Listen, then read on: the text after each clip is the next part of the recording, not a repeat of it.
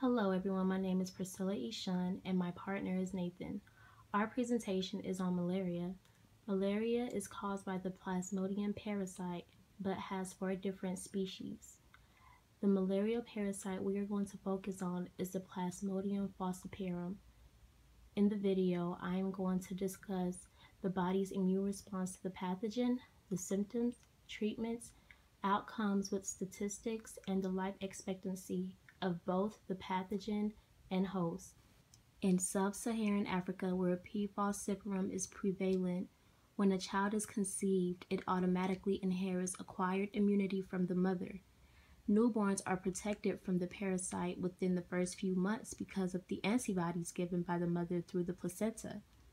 The antibodies decrease over time, leaving the child's own immune system to fight off the infection, which isn't strong to withstand the parasite. Therefore, the child becomes more and more vulnerable for infection. If the child survived multiple infections to an older age, around 2 to 5 years old, the body develops protective immunity. The protective immunity doesn't mean the child is completely immune to the pathogen. It means the malaria pathogen can still infect the child, but he or she will not develop severe malarial symptoms. Also, those who inherit the sickle cell trait are protected against P. falciparum, but there is no explanation as to why this is possible. Without treatment, it makes it difficult for the body's immune system to fight off this malarial parasite. Symptoms. Malaria has 2 different categories of symptoms, uncomplicated and complicated. The incubation period after an individual is bitten varies within 7 to 30 days, and the symptoms will appear within or after that time period. Uncomplicated malarial symptoms last within hours with treatment, whereas complicated is long-term and can lead to death. Uncomplicated symptoms include fever, chills, sweating, headaches, muscle pains, nausea, and vomiting. Complicated symptoms include confusion, coma, severe anemia, respiratory difficulties, and focal neurologic signs. Plasmodium falciparum starts as uncomplicated symptoms, but without treatment, it can be severe and result to death. When bitten by the infected mosquito and symptoms start to appear, it is important to seek treatment within the next 24 hours, or the symptoms can become very severe. Treatments.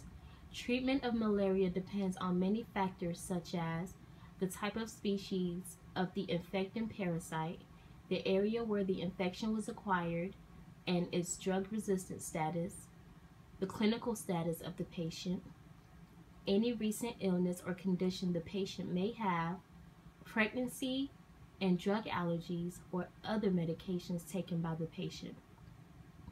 There are many drugs for malaria, but the most effective drug for Plasmodium falciparum is the artemisinin-based combination therapies, also known as ACTs, which is a combination of artemisinin derivatives with a partner drug. How this works is that during the first 3 days of treatment, the artemisinin compound reduces the number of parasites, while the partner drug eliminates the remaining parasites. Severe P. falciparum treatment requires a parenteral antimalarial therapy, such as quinidine gluconate injection, which is given to the patient first to reduce the parasite. Then the ACTs is given to kill the remainder of the parasites. Outcome and statistics. According to the World Health Organization, about 3.2 billion people are at risk of malaria.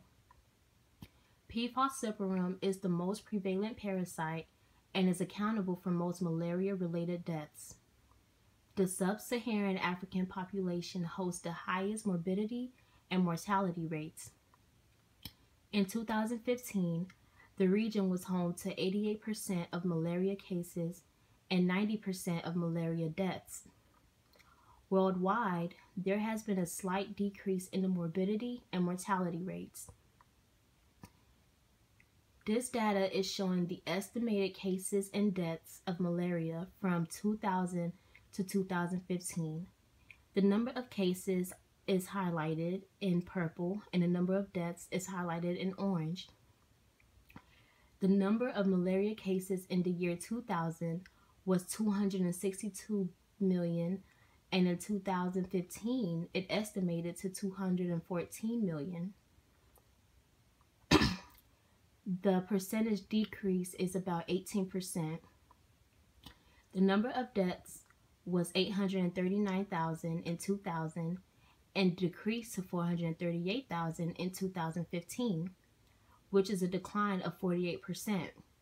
Hopefully, over time, there is a drastic decrease within both the number of cases and deaths. Life expectancy of the mosquito, the human, and the pathogen. When the pathogen infects the host, the longer the host lives, the longer the pathogen lives within the host. There are approximately 430 species of Anopheles mosquitoes, but only 30 to 40 of them transmit malaria. The adult female Anopheles mosquito can live up to a month. When the P. falciparum parasite infects the mosquito, the pathogen replicates, but nothing physically happens to the Anopheles mosquito. In the human body, the parasite starts to immediately take over the body and its immune system. The life expectancy in the human host depends on how long the body's immune response can tolerate the pathogen. Plasmodium falciparum parasite need a host in order to stay alive. When the host dies, the pathogen can no longer survive itself. This concludes the end of my presentation. Thank you very much for listening.